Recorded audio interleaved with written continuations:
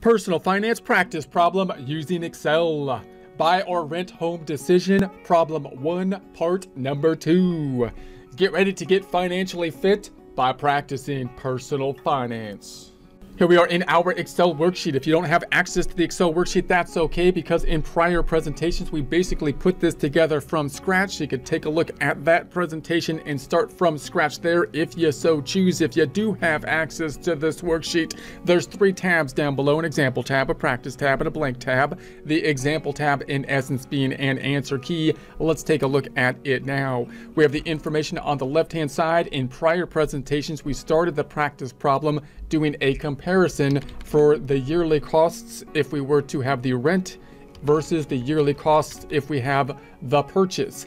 And then as we did that, we pointed out a couple items, including the annual mortgage payments, the interest portion, and the growth in the equity in particular that we included in our source data here. And we might get this information, for example, from amortization tables as we think about the purchasing process. So that's what we will continue on with here. We'll think about the loan amount and then the home costs, and we'll build our amortization table and get our table on a year-by-year basis, so we can look at a little bit more in depth the calculation of, say, the interest, which helped us to calculate the savings on the tax returns, which relation to possibly the deductibility of the interest, for example, and the calculations for the growth in the equity. So that's what we'll do now. In the second tab, we've got the practice tab, which will have the blank blue areas that will be pre-formatted, so you can work through the practice problem with doing a little bit less formatting if you would like. We're going to be over here in the blank tab, which we started last time constructing this information. So we built these from scratch, and now we're going to continue on with the loan calculation numbers and help us to kind of expand, as we said, on some of the items that we put into these calculations in the prior presentation. Okay, so let's think about actually put together kind of our loan schedule, and this might be one of the first things you do in order to base this data on in your Excel worksheet. You might first think, well, what if I had varying loans, for example, and then base your loan payments on that, and your interest portion on that, and so on. So let's do that. We're going to go over here and say, okay, I'm going to pick up this column K, make a skinny column by going to the home tab, format painter, and make a skinny O. And then this is going to be the loan amount. The loan amount is going to be the amount that we're going to assume, or the amount that I'm going to kind of back into. And so we have the mortgage payments, because we had this in our data set, the mortgage payments. So I'm going to make this a little bit larger, and I'm going to look at the monthly payments here. Now notice I gave this in our problem. So we said the annual payments were the $10,700. So let's say that, well, if that's the case, then if I say this equals the $10,700 divided by 12, I would have monthly payments of about $892. We can add the pennies, so it's really $891.67. I'm going to remove the pennies just so it's easier to see here. And so again, in practice, you might first come up to the loan amount, for example, and then figure the payment. But let's back into the loan amount given this information, because we could just practice working with our formulas to do so. And then we've got the periods. So I'm going to say the periods. I'm just going to assume a 30-year loan.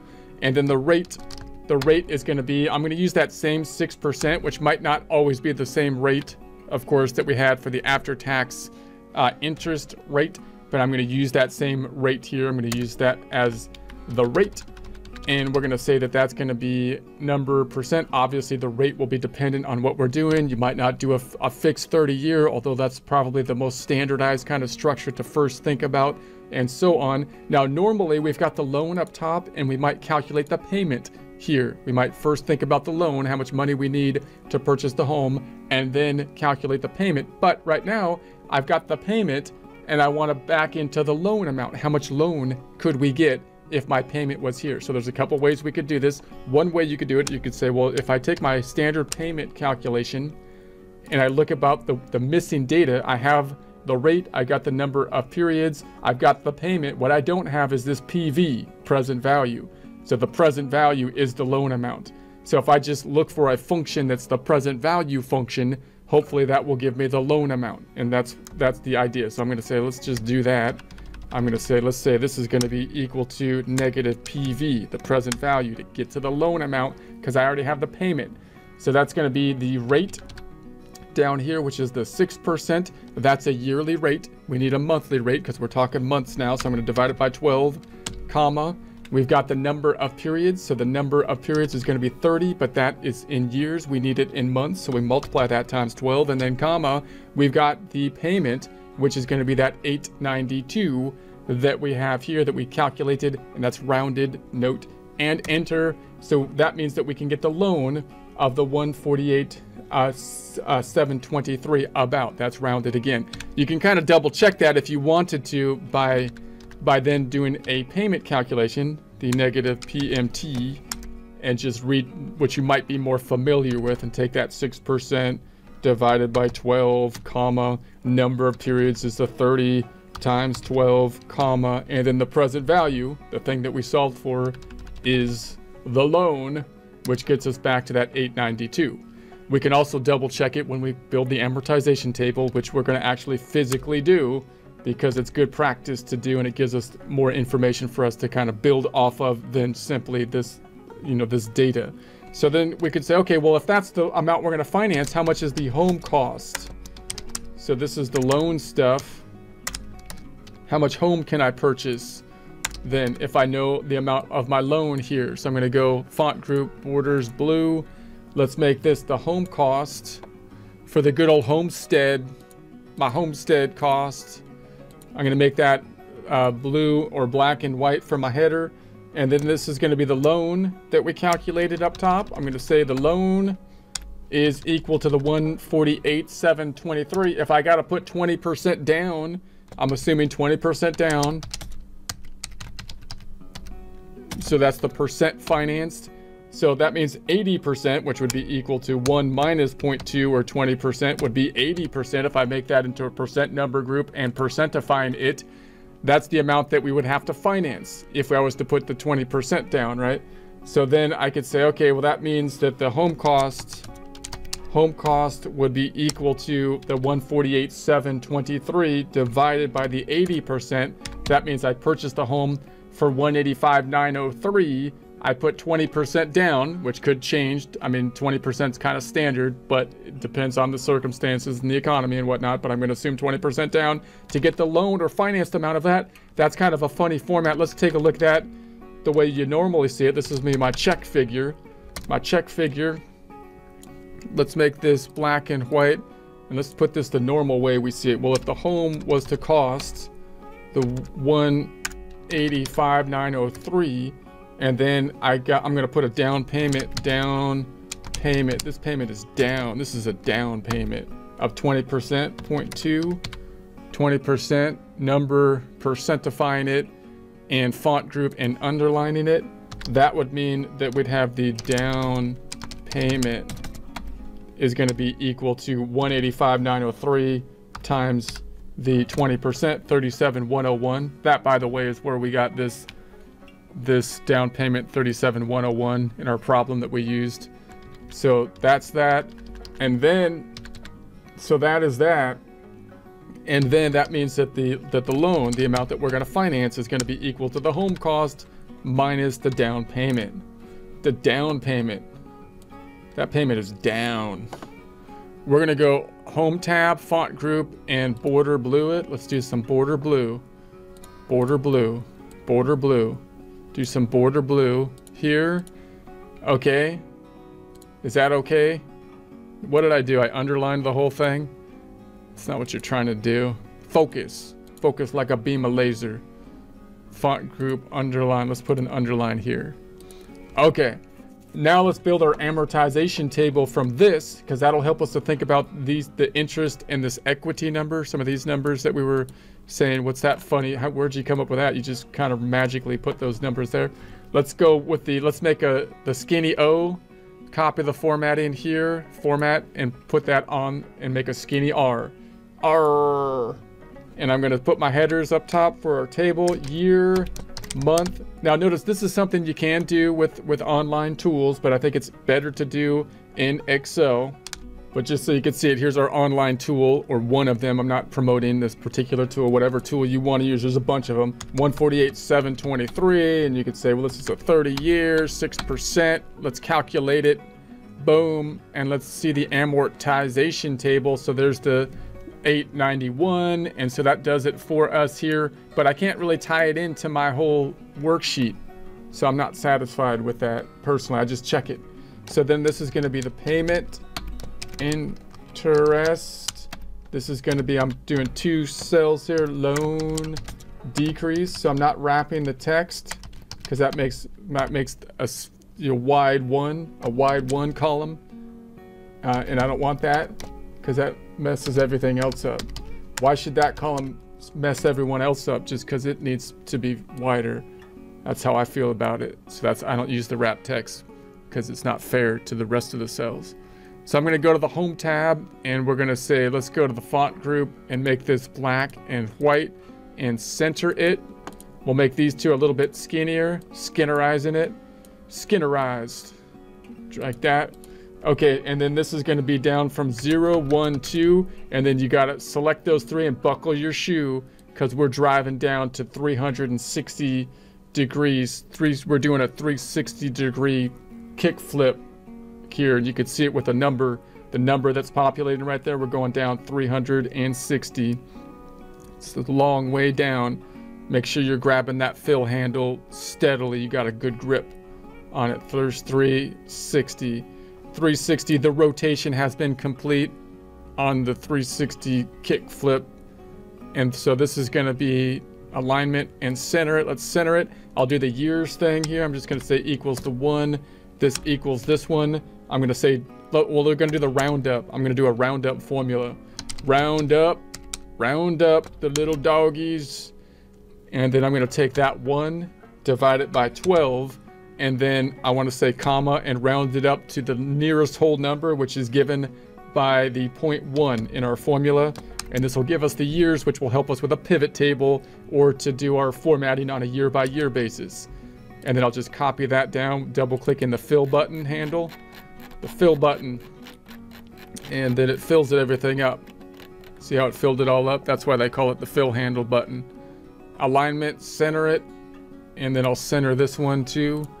And then we'll do our payments. And we've seen these in the past, so I'm doing this fairly quickly. I'm just going to put some zeros there because that's good practice for our tables when we put the tables in place. The balance on the loan balance is going to be the 148,723, and the payment is going to be equal to, this is a rounded number, the 892, and that's going to be copied down. So I want to make it absolute because it's outside of our table here. It's in our data set. So I'm going to say F4, $ before the Q, and 2. We only need a mixed reference, but an absolute one works. Let's calculate the interest, which is going to be the 148,723 times the rate, which we said was 6%. That rate is outside of our table here. It's in our data set. Therefore, it needs to be absolute or mixed. Absolute's the easiest thing to do because we could just hit F4 on the keyboard, $ before the Q, and 4. And then we're going to divide it by 12 because that would be the interest for a year, and we want the interest for a month.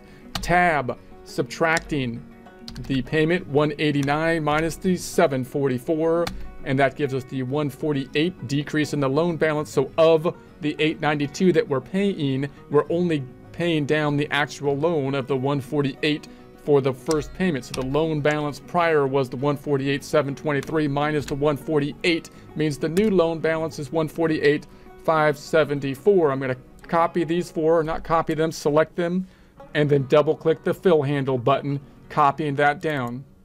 And because we made the proper amortized or absolute reference size, then if I scroll down, then it should get down to 0. That's a good double check that we've done things at least properly, hopefully. And let's go back up top.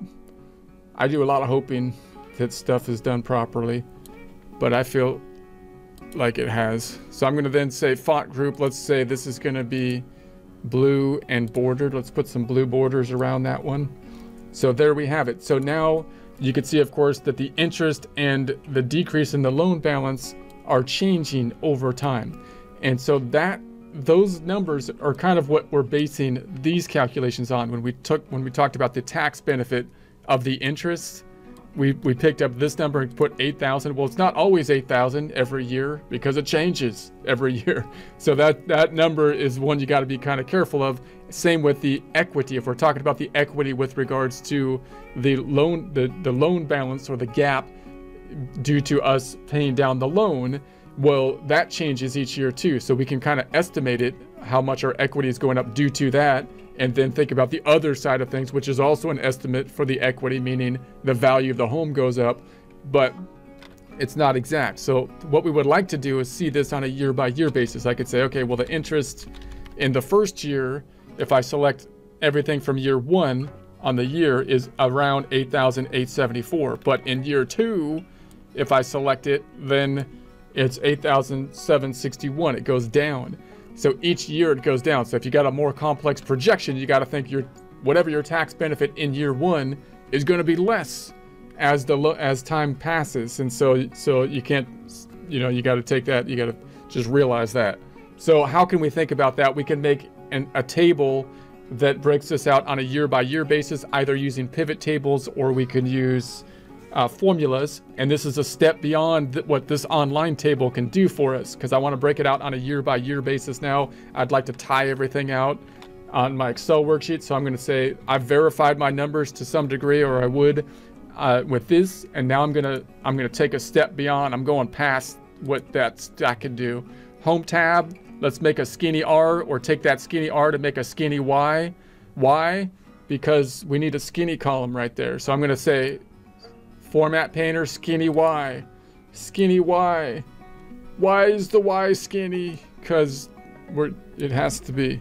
It's going to be skinny. So we're going to copy the headers. Going to put that on Z. I'm going to remove the AA column because I don't need the months. And we'll do this a couple different ways. So let's do it. Let's do this on a year-by-year breakout. I'm just going to say 1, 2. I'm going to take that 2, and we're going to buckle. We're going to tie my shoelace. 1, 2, tie my shoe, because I don't have buckles. 1, 2, tie my shoe, and then we're going to copy that down. Home tab, alignment, and center it. And then I'm just going to do the sum if formula. So equals the sum if brackets. And I want to take this range. So I'm going to say if you find a 1 in that range, then I want you to sum the related payment column. So then I'm going to say, and I want that, well, let's do this comma.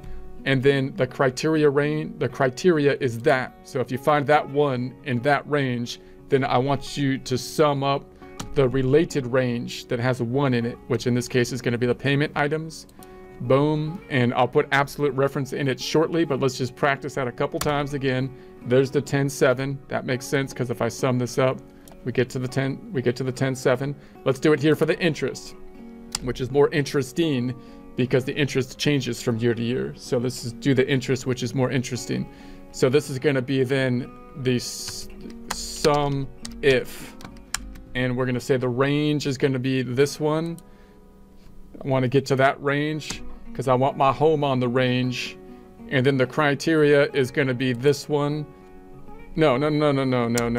The criteria is going to be this. And then comma, the sum range is now the interest 1. There we go. So there's that. And then the loan decrease. Let's do it one more time. This equals the sum if. Sum, but only under these conditions. This range right there, we're going to want to comma that, and then the criteria, look up the number 1 in that range, and then comma, and then sum up the related range, which is that range. Boom, bam, and there it is, ma'am. And so there, the 1826. Now we could copy this one across, so let's do that so we can make it even faster. I'm going to delete these two so we can do it fast, as like Flash does. Flash is fast. We'll do it flash fast. So we're going to say this one is the range. I want to make that an absolute reference so I can move it to the right, and this one doesn't move. Absolutizing it, $signs. And then this one, I need a mixed reference. So a mixed reference, so because I want this one to move down but not to the right. So I need a $sign before the Z but not the 3. And then this one, I want it to move. I want the payment thing to move to the right. So I'm going to say leave it, just leave it, man. Leave them leave it alone, and then copy that to the right. And so then if I copy that, and so that looks like it's doing what it should, we could just copy that down, double click on the fill button, copies it down just amazingly. And then we can do the loan balance, which we want the end number on each time. So right there, that number right there. So I'm going to say this equals the min if. Need an F's on that one, multiple ifs. So min ifs, and then we've got the min range, which is going to be this range, X, comma, the min criteria range, which is going to be the years again, comma, and then the min criteria, which is that one again. I don't need to do any absolutes or mixed because I'm just going to copy it down and not across. And I chose the whole column down to like I chose the whole column, so it goes right down to the center of the earth, right down to Dante's Inferno down there. So I'm going to double click down there. The Excel sheet goes down forever till it hits right in the middle of the planet.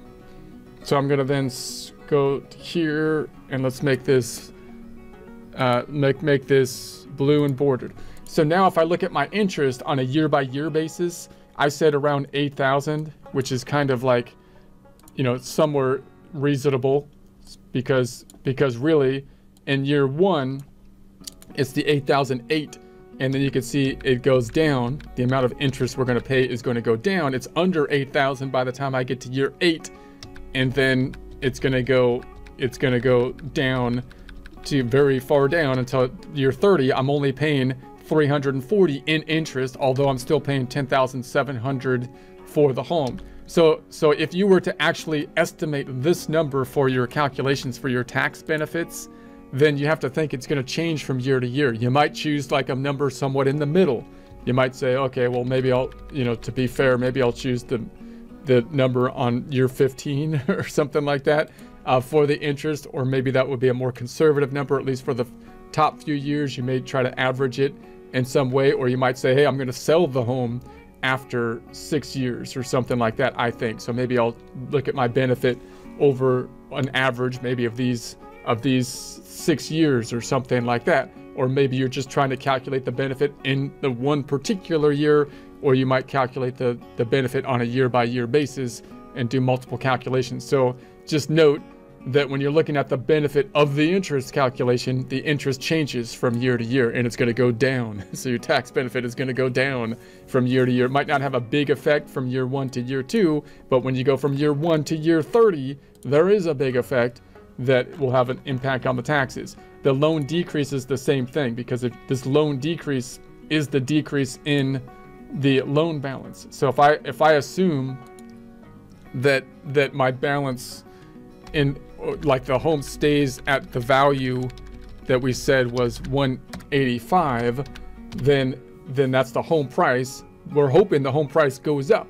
But even if it just stays the same, which we're hoping, it could go down, but if it stays the same, then you'd have the difference between these two. That's going to be, in essence, you know, our home, you know, the increase in the equity in the home. That means our assets are going up over basically our liabilities, which is good here. And we calculated this benefit. So this decrease in the loan is basically our increase in the equity from a year-by-year basis. Our assets over our liabilities are looking better if we assume the home price basically stays the same as the purchase price.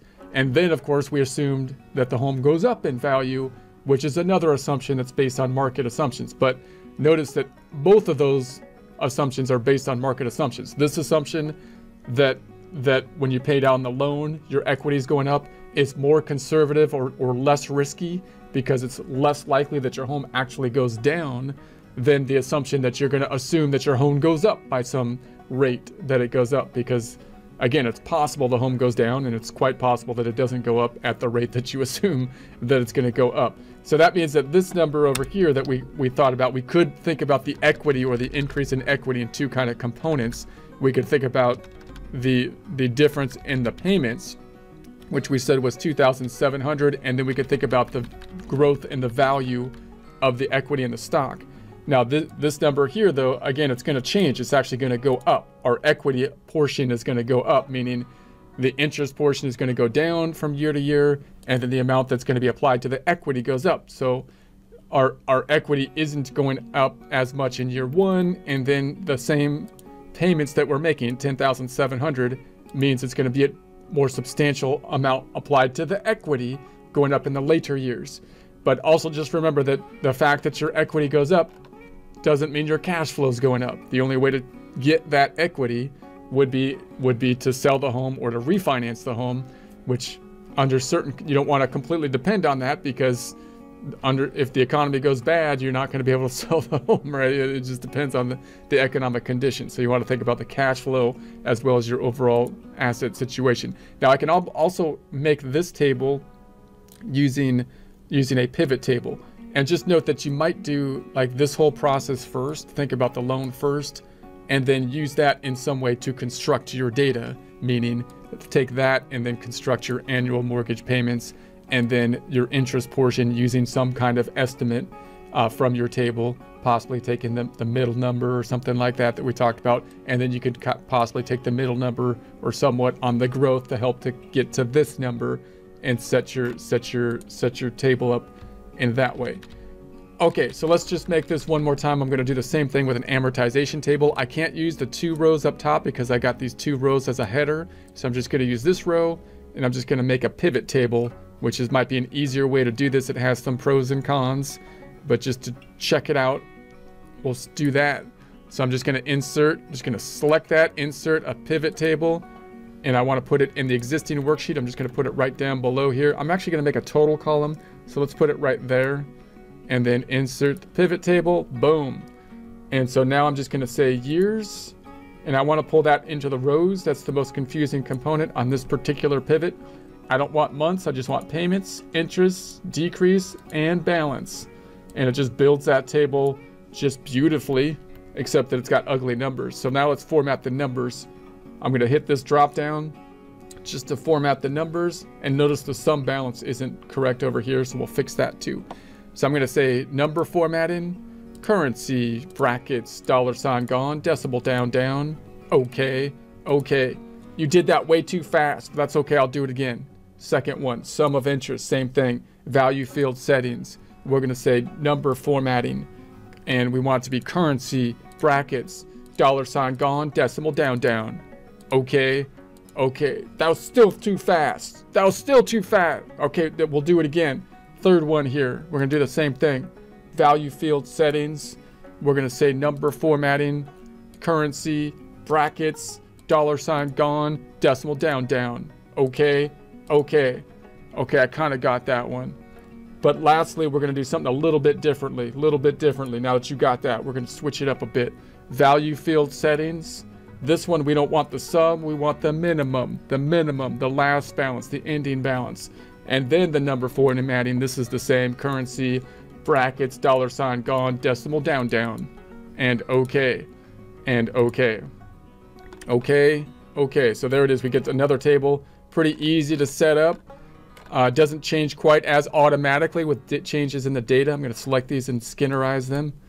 Making them skinnier is the technical term for that, which I just made up, but I'm totally gonna increase the size of the dictionary with these useful terms.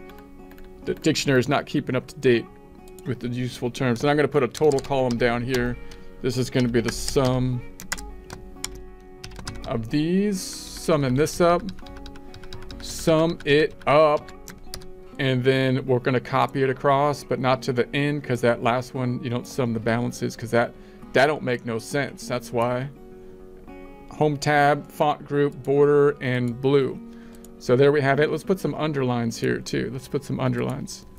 So there we have it. So there we have it. So you can use this data in practice. You might do this again, this loan stuff first, and then build your data table on that, including this number, and then estimating this number, and then go into your yearly kind of calculation stuff that we looked at as a component or a process with your decision making.